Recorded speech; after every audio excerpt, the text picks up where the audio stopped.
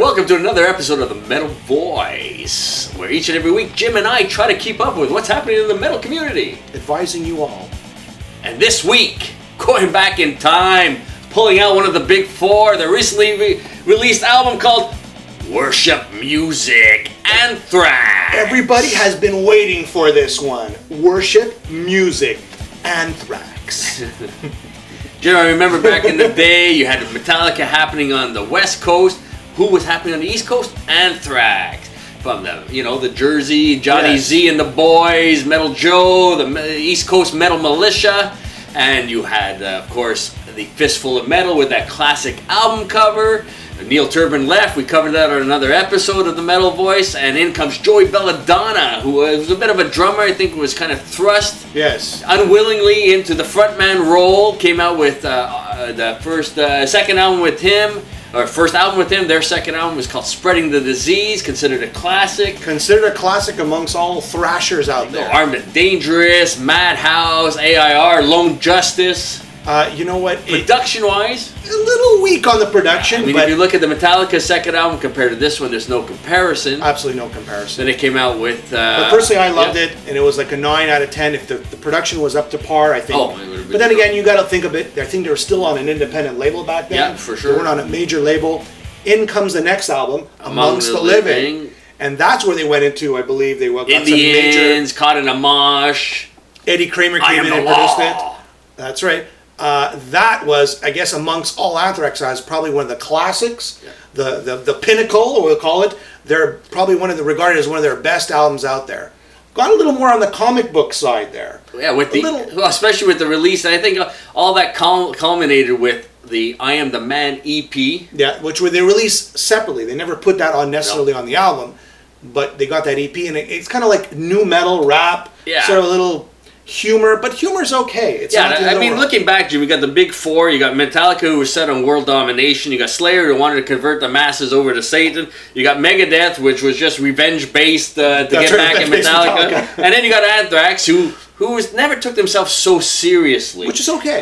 Especially, if you look at the way they dress with around the I'm the Man, and I remember we followed that uniform. Let's go out and get the most obnoxious-looking shorts, fluorescent, all the better, with the big wide-brim baseball caps flipped up like this. I mean, that was, with the long hair, that was the uniform back then, if you were an Anthrax fan. And they weren't afraid to be outside the box, partnering with Public Enemy. That's right, which is another great song. I mean, that broke the Bring the noise! Bass, how low can you go?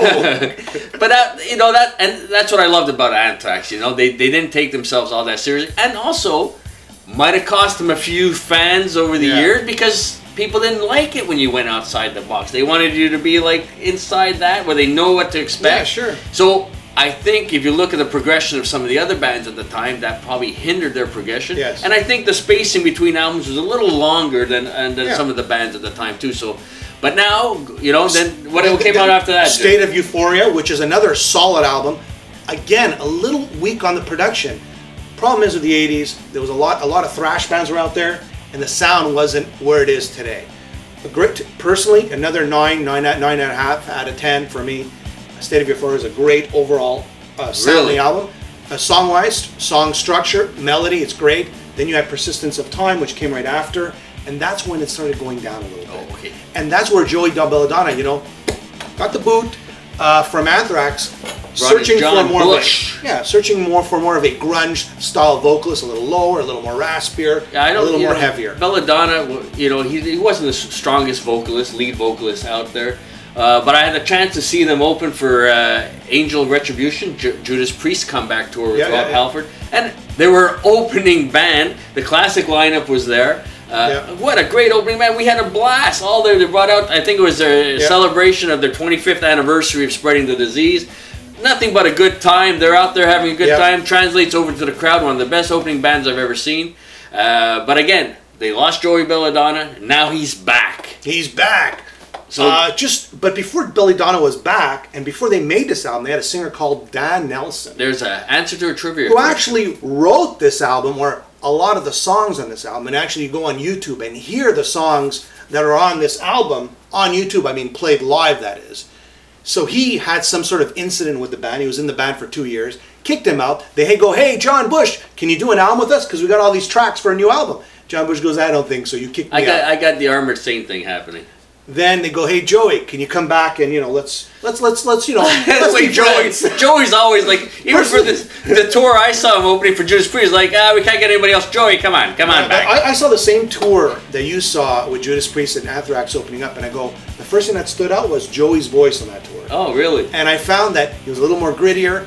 He wasn't as high. He was singing more, high, the mid highs, and a little more raspier in his voice. And I go, man, he sounded great on that tour. It's like, and it translates. Yeah, when I heard this, I'm like, this album. Who's that singing? I had to double check 3 or 4 times. Is that really Joey Belladonna? This is his best singing album. He sounds fantastic. The songs are fantastic. I mean, one of the things that strikes me, first of all, hearing the drums. I remember back in the day, I had a T-shirt that said, "I want to be Charlie Benante's right foot," and that it comes through on the first couple of tracks.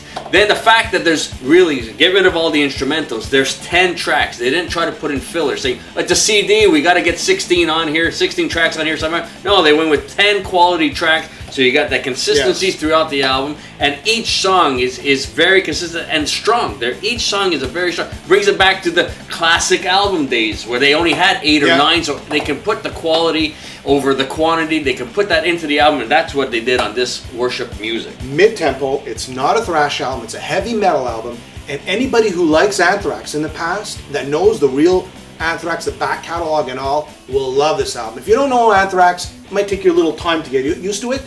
But I suggest you listen to this a few times, and once you listen to it a few times, it's addictive.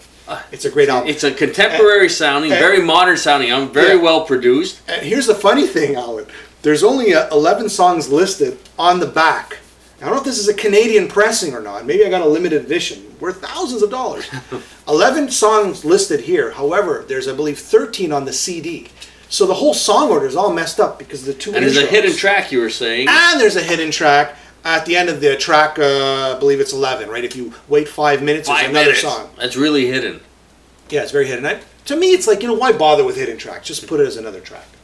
But overall, Worship Music, one of the best Anthrax albums out there. I'm really proud of Joey. I've said in the past I like Neil Turbin, but I think Joey's doing an absolutely great job on this album.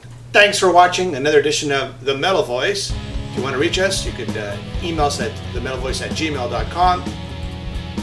Or check out our website at www.themetalvoice.com. See you next time.